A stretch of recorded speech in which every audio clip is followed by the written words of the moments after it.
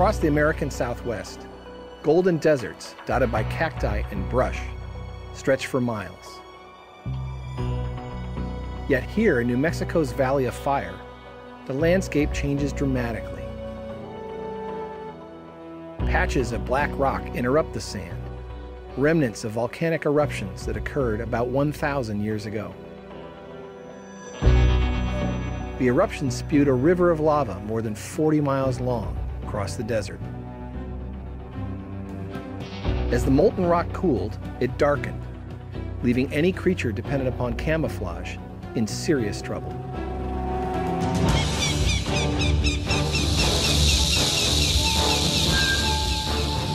In the complex battle of life, one of the constant struggles is between seeing and not being seen, the evolutionary game of hide and seek. And we've come here to the Valley of Fire in New Mexico, a battlefield, to find one of the tiniest soldiers and what it can teach us about how evolution works. On the desert sands, the rock pocket mouse blends in perfectly, its light-colored fur concealing it from predators. But on dark lava, the same fur makes the mouse stand out, attracting the many creatures that see it as food.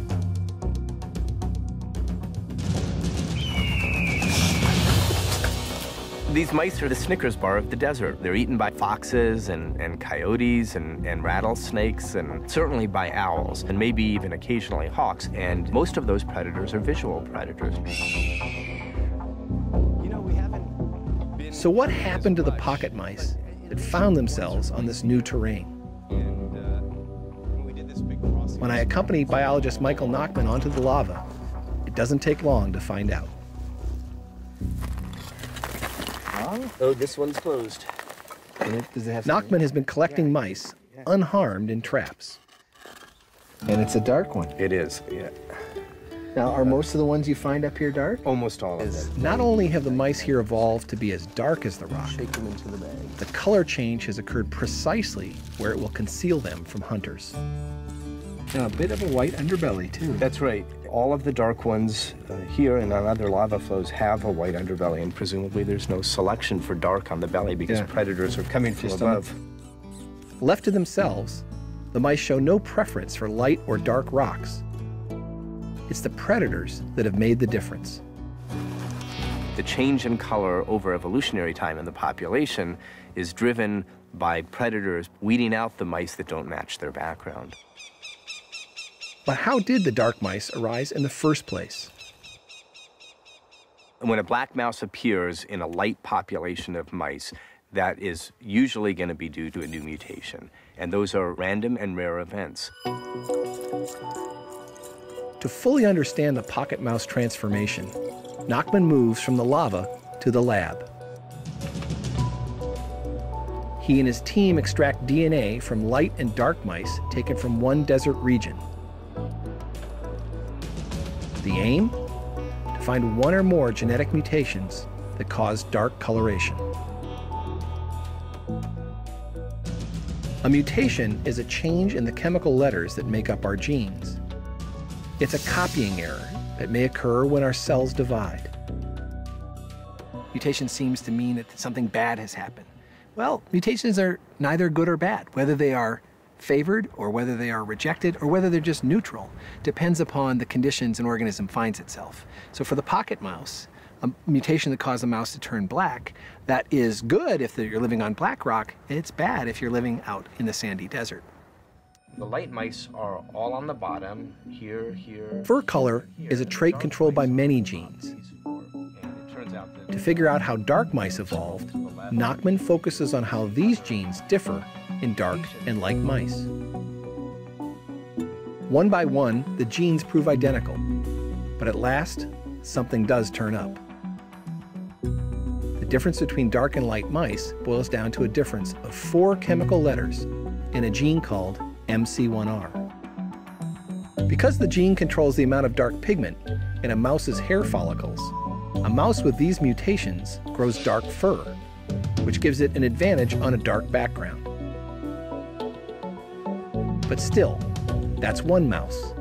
How would its dark fur spread to a whole population? This lava flow is about 1,000 years old. And so you might wonder, has there been enough time? It's only been 1,000 years. It's a very short period of time for a new mutation to come along and spread, and so that all of the mice on this lava flow are black, because really they all are. Indeed, such a rapid spread of a mutation may seem unlikely until you do the math. And the reason is that while only one new mouse born in 100,000 may be black, hundreds of thousands of mice are born in any given year. And then those mice that are black have enough advantage that their babies do better, and they have more offspring, and their offspring have more offspring. And just about a 5% advantage, compounded year in and year out, can very quickly turn the whole population black, as we see today. If dark color gives mice a 1% competitive advantage, and you start with 1% of the population being dark, then about 1,000 years, 95% of the mice will be dark.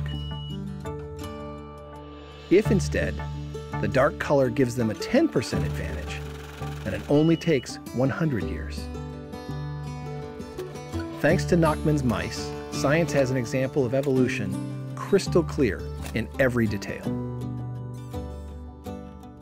What's exciting about this is that we have a system that's very simple ecologically. You have dark rocks and you have light rocks, and you have dark mice and light mice. It couldn't be simpler. We know who the predators are, what the selective force is. We know precisely the genetic basis of what makes the mice have an advantage or a disadvantage depending upon where they live. All the pieces are finally together. It's a perfect illustration of Darwin's process of natural selection.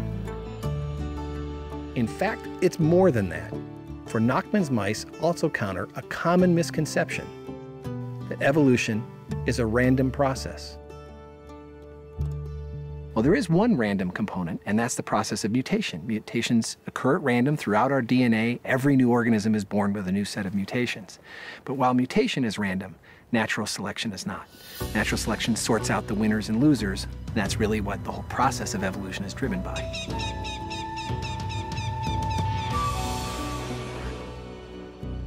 But if natural selection is not random, would it produce the same result under the same conditions?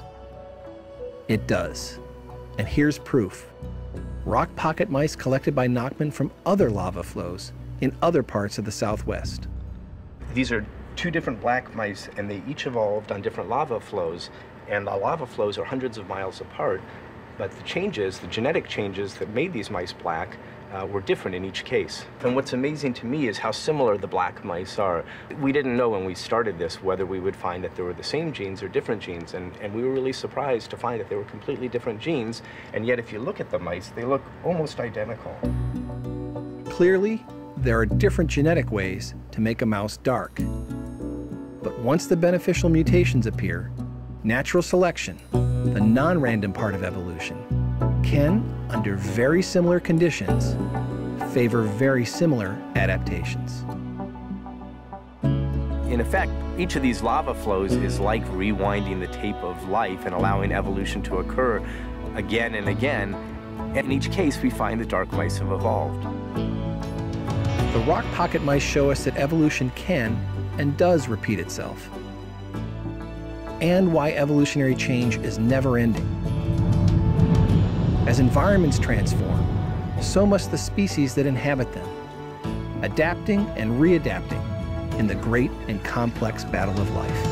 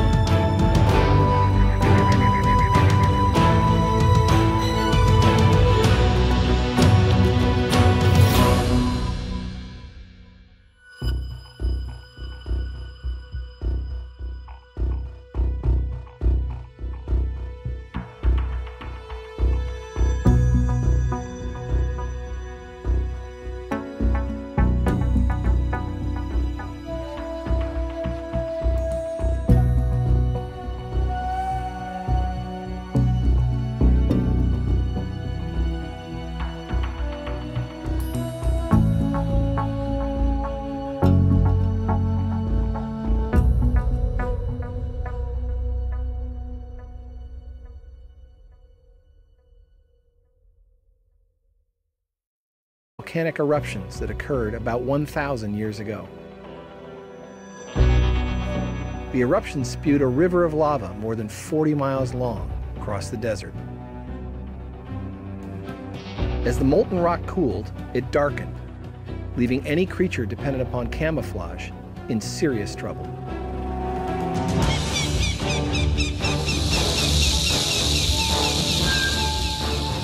In the complex battle of life, one of the constant struggles is between seeing and not being seen, the evolutionary game of hide and seek. And we've come here to the Valley of Fire in New Mexico, a battlefield, to find one of the tiniest soldiers and what it can teach us about how evolution works.